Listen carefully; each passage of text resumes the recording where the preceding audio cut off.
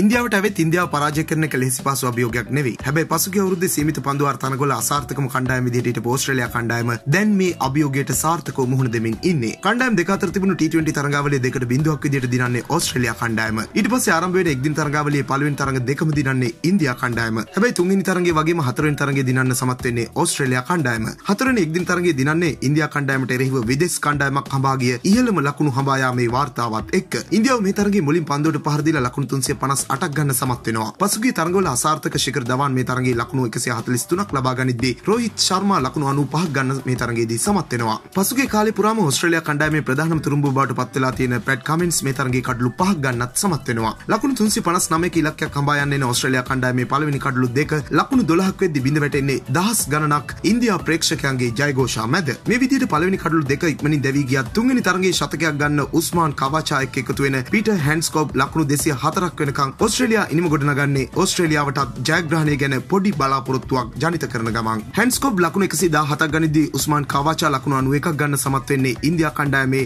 චහල් කුල්දීප් බුම්රා භුවනේශ්වර් වගේ ප්‍රබල පන්දයවන්නන්ට දරුණු තර්ජනයක් එල්ල කරලා. තරගයේ වෙනස කරන්නේ තමන්ගේ දෙවෙනි එක්දින ජාත්‍යන්තර තරගයට සෙල්ලම් කරන ඇස්ටන් ටර්නර්. ඉන්දියා පන්දයවන්නන්ට දිගට හරහට පහර දෙන ටර්නර් ලකුණු 84ක් ගන්නේ පන්දු 43කට විතරක් මුහුණ දීලා. ටර්නර්ගේ මේ ඉනිමත් එක්ක ඉන්දියාව දීපු ලකුණු 358ක ඉලක්කය ඕස්ට්‍රේලියාව හඹා යන්නේ කඩලු 4ක් වගේම පන්දු වාර 2යි පන්දු 1ක් ඉතිරිව තියාගෙන. මේ තරගයේ පරාජයට හේතු කිහිපයක්ම බලපෑවා කියලා තමයි විචාරකයෝ කියන්නේ. රාත්‍රී කාලේ ඉන්දියාවේ ක්‍රීඩා කරද්දී පිටියේ පින්න නිසා ඇතිවෙන තෙතබරිත බව නිසා පන්දුව යවන්නන්ට වගේම පන්දු රකින්නන්ටත් පන්දුව ග්‍රහණය කරගන්න බැරි වෙන එකත් තරගයේ පරාජයට ලොකුම හේතුවක් වුණා. ඒ වගේම ධෝනි කියන ක්‍රීඩකයා පිටියේ ඉද්දී කඩලු රකින්නෙක් විදිහට දෙන දායකත්වය වගේම උපක්‍රමශීලී තීරණ ගන්න දෙන සහාය නැතුව කෝලිගේ ඉන්දියා කණ්ඩායමට අමාරුයි කියන දේ හොඳටම පෙනුණු දෙයක්. ඉන්දියාව ওই විදිහට තමන්ගේ ගෙදරදී පරදිද්දී ඕස්ට්‍රේලියා කණ්ඩායම ලෝක කුසලානේ කිට්ටු වෙද්දී ඉන්දියාවේදී හොඳින් පදන් වෙනවා වගේ තමයි පේන්නේ. මේ කණ්ඩායමේ ඉන්න දක්ෂයෙක් ස්ටිවෙන් ස්මිත් ඩේවිඩ් වෝර්නර් දෙන්න කණ්ඩායමට එකතු වුණොත් මේ වතාවෙත් ලෝක කුසලානේ ගැන ලොකු බලාපොරොත්තුවක් තියාගන්න